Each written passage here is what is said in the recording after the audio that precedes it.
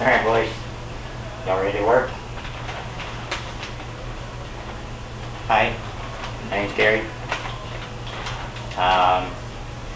This is a video that we're going to be adding to YouTube. Obviously, if you're watching it, it's already there.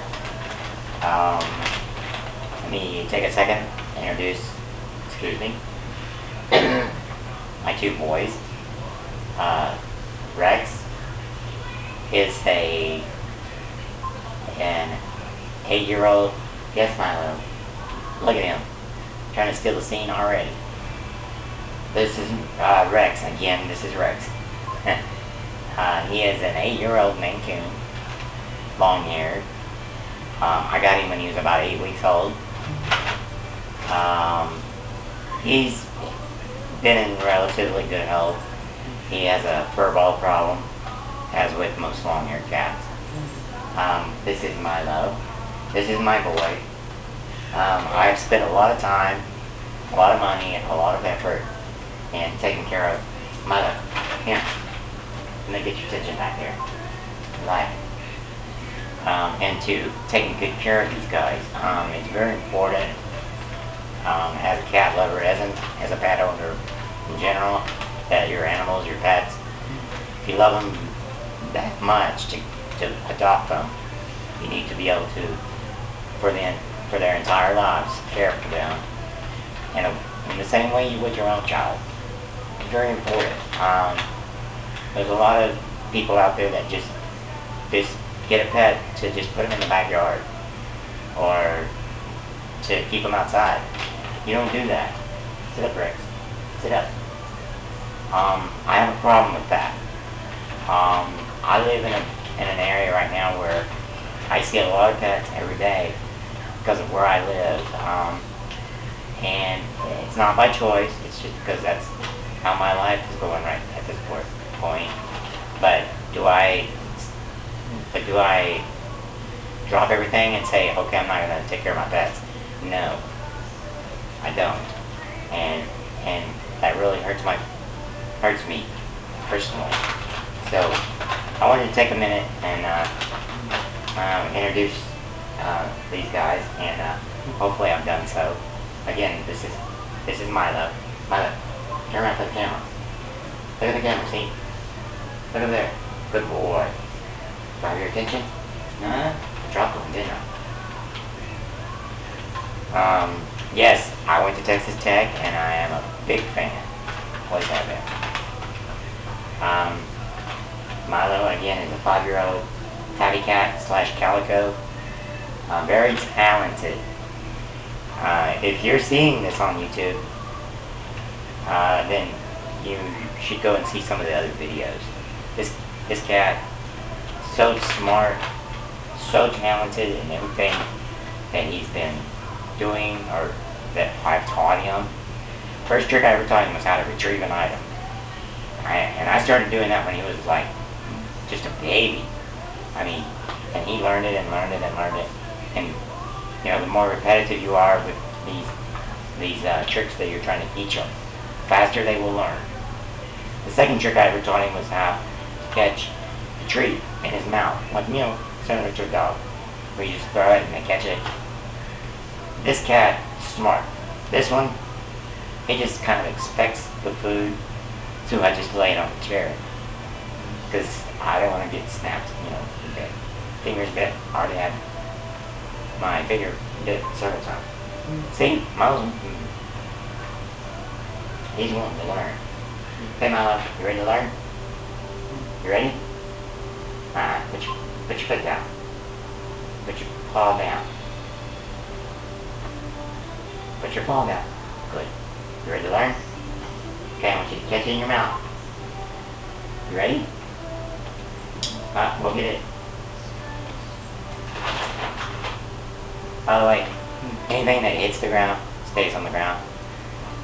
They'll clean it up afterwards, so I don't have to pick it up. There. I think he does that on purpose because he knows the more he drops on the ground, the more he gets at the end. Good boy. I was wondering if you were ever going to catch one.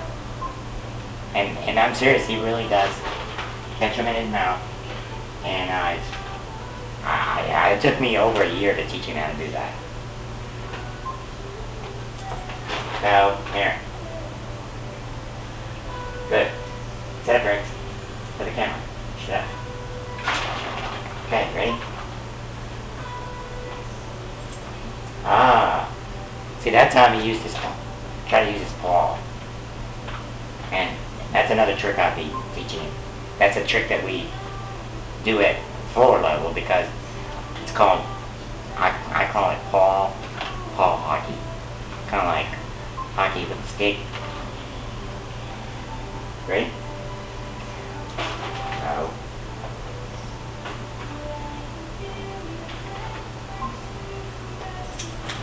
Look. Good. You're right. I ain't forget you. Here. Sit up.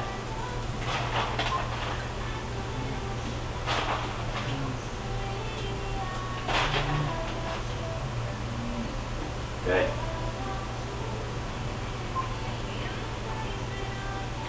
You know, I'm really hoping that somebody sees this video and will either send a link to say Bonnie Hunt, for example. Bonnie Hunt is a very big animal lover, and I can tell that because when she does these shows where she has these people on that serve and protect pets and owners and do a lot of stuff for animal rights and stuff. You can just tell it. You can really tell an animal lover, pet lover, owner, whatever, and how they deal with their own animals as well as people that they have on their shows. Here you go, Rex. Sit up. Okay, come on up. Ready? Good.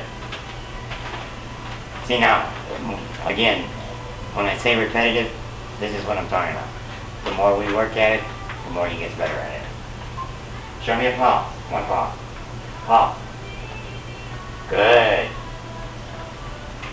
This isn't enough. That's a kind of a half a trick. But they do that sometimes anyway. Nope. Put your paw down. Put your paw down. Put it down. Put it down. Here, Rex. Look it up, shoulder. Now, sometimes I will mix in some of the regular food with the treats, and that's because you give them too many treats, they tend to get a stomach ache or they barf it back up. Too many's not good. So we're gonna stop here in about 2 or 3 more treats. So back it up. See, he gets too excited. He's way out here on the edge. Back it up. Follow my hand. Whoa. Whoa. Hey, paw down. Good. Ready? Follow the tree. No. Here.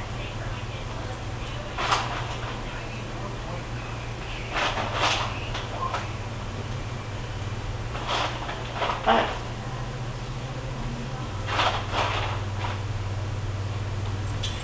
Hey, goofball. Good. That was a double bounce, too. That was cool.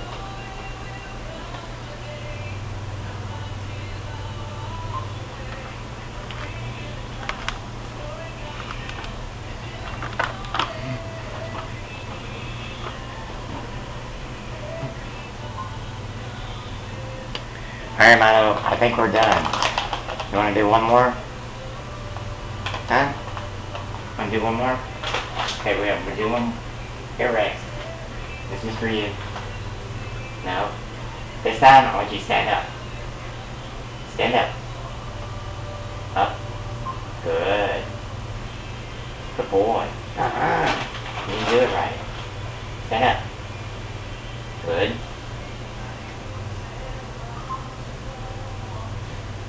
Good boy. That's my boy. Well, everyone, that's Milo and Rex. I hope you enjoyed it. Again, they're very talented, so look up their videos on YouTube, and if you've got an idea, suggestion, or a trick that you want me to try, please go ahead and forward it to me.